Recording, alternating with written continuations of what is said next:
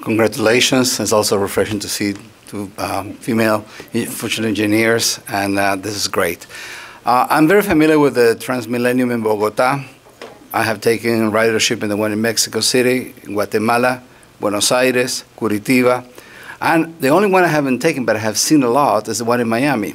Actually, we do have a BRT. It's along Dixie Highway. It goes south. It's totally useless.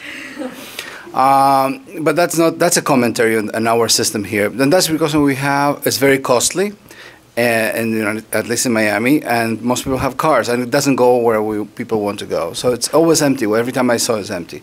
But I have taken, as I mentioned, the one in Mexico City and Transmilenio in Bogota. That's the first one, and Buenos Aires. And they're superb systems. The questions that I have, I'm not familiar with Avenida Independencia. Most systems are implemented on existing roads, so you have to have dedicated lines. The question is there a frequency that justifies such an investment for dedicated lines? Because you wouldn't be taking that from the rest of the public. So if you have like Buenos Aires, where you have about 10 bus lines competing in the same route, there's one every about 5 to 10 seconds, not minutes, then it's perfect sense. In Bogota, it's about 3 to 5 minutes at most. That makes sense. I don't know if if you have done any research since you've been there, whether there's the amount of space that you're going to be taking from the general public will be justified because of the frequency of the transportation of people. So the road that we chose, La Avenida, I believe had 3 lanes going northbound, 3 lanes going southbound. So our idea was to widen it a little and to use the innermost 2 lanes as the specific bus lane and to put the platform or the shelter in the middle. And so I think there aren't, while we were there was traffic at certain times of the day, but it wasn't traffic like you would see rush hour here. So I think if we were able to implement this system and we were able to encourage or maybe like incentivize more people to take those buses instead of driving from point A to point B to get downtown, they could just take the bus and do that, and maybe that would also lessen the amount of cars on the road. So I think it could, or I don't think it would take away too much from the current drivers. Your observation was that most people actually take the private cars rather than the buses in Cuba.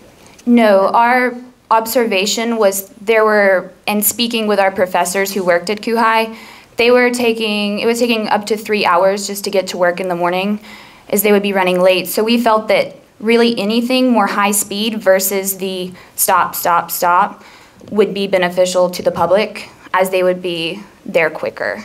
And that's how we... So it would be a system that actually would take just skip some stops and go to the general stops. Yes, it is designed to have more length in between, because if you have too many stops, you might as well just take the regular bus that stops every block or so.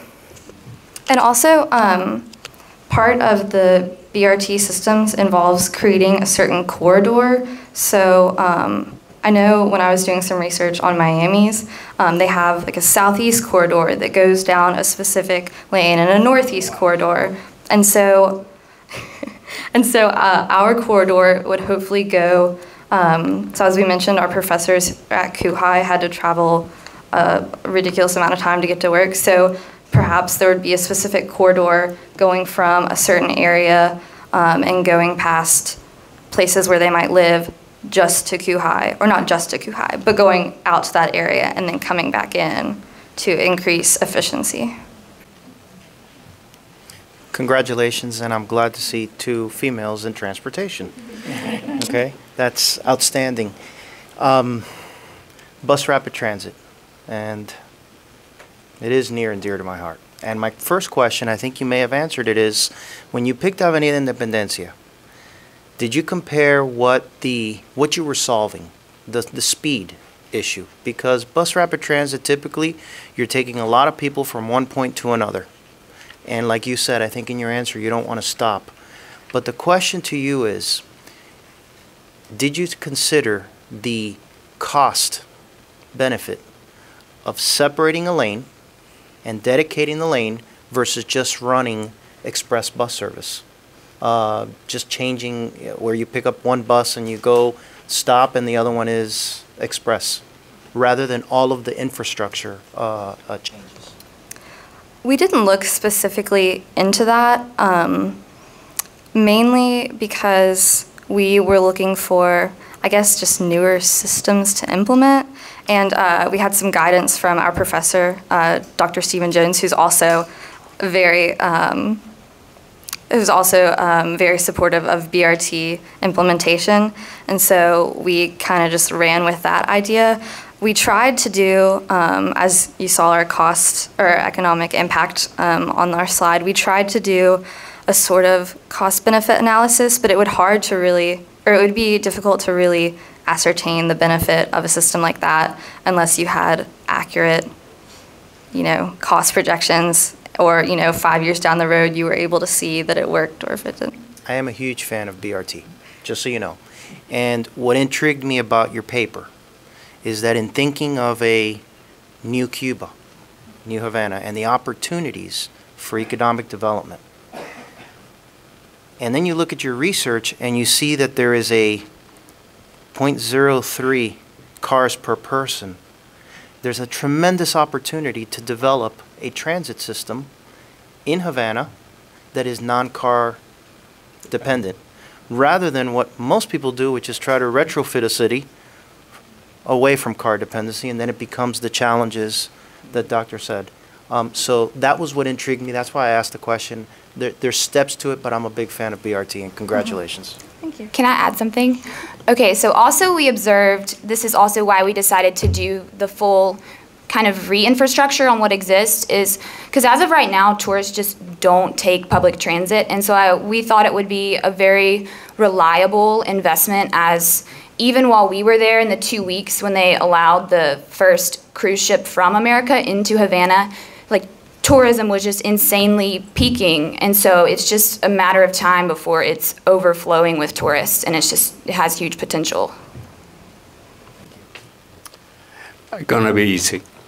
Okay, it's close to lunch. Being familiar with traffic in Latin America, I ignore in Havana how many traffic signals you have in your routes. But did you consider some type of sensor that will turn those lights to allow the bus to transit from one point to the other as fast as it could? And God willing, do they obey the traffic lights? That was something we thought about, because we also noticed there that sometimes traffic rules were more of suggestions as opposed to actual rules. It's here, same as here. Yes.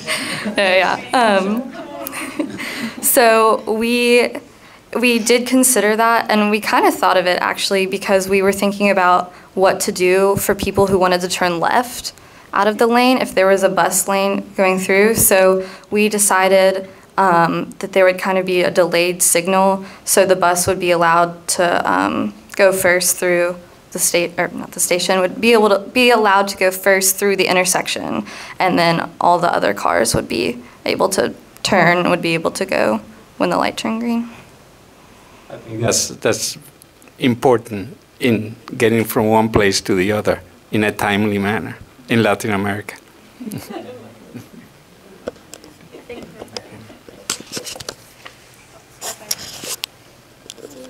Again, congratulations. Something that I didn't see, and you didn't present here either, is cost per ridership. Because with the wages that are being paid in Cuba, I don't think this would work for the Cuban public. Probably would work for tourists. I just wonder if you did any of those studies. I think that in time, well, since these are specific corridors that are established, obviously they don't go everywhere like the current bus system or the current bus infrastructure would. But I think the fares that the average Cuban citizen pays for the normal bus could also be the same, that they would pay for this bus rapid transit, and this would just take the place of the bus that they would normally take. And our hope, too, was to take the buses that they already have and attempt to retrofit them for this bus rapid transit purpose. So in that case, we could take some of the buses away from those routes that already exist and put them into this BRT corridor to help. Yeah.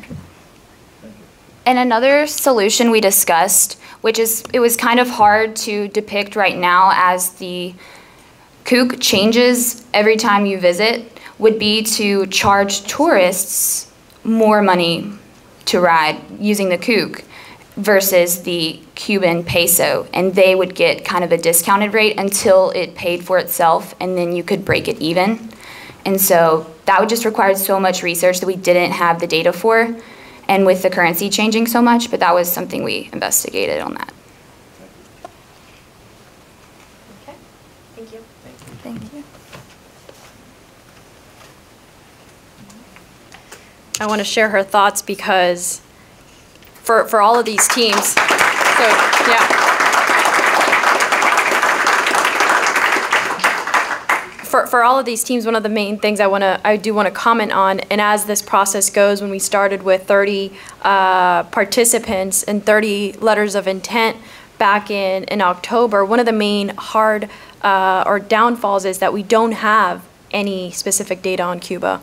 We don't have the intellectual knowledge that nothing is in the public sector. So if you're looking at waste generation or water pollutants or any of that discharge, it's pretty difficult to look at those numbers. And I think the work that those 6 teams and all of the others that submitted a report were able to compile based on the data that is available in looking at, for example, mimicking a Puerto Rican waterfall to Cuba or water system is certainly what we expect to do because we don't have any of that data. And again, some of these projects we're looking at, it's not necessarily feasible to integrate it into the current government.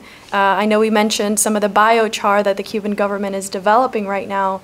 The hope is that that does move on forward and they could potentially integrate it in a more free and economically different government. So thanks again for everybody that presented, the top 6 teams. At this time, we will take a break for lunch. So those of you viewing, we'll be back at 1 p.m. for the awards ceremony. So stick around with us. We'll take a quick short lunch break. And for all of those in the room, I would like to, for everybody, before you go to the food, we'll do a 5-minute, no more than 5 minutes, we promise. We want to take a group picture to make sure that we save this moment and keep it with us. So if you can walk out those back doors and we'll meet outside before we get lunch, and then we'll come right back at 1. Thank you.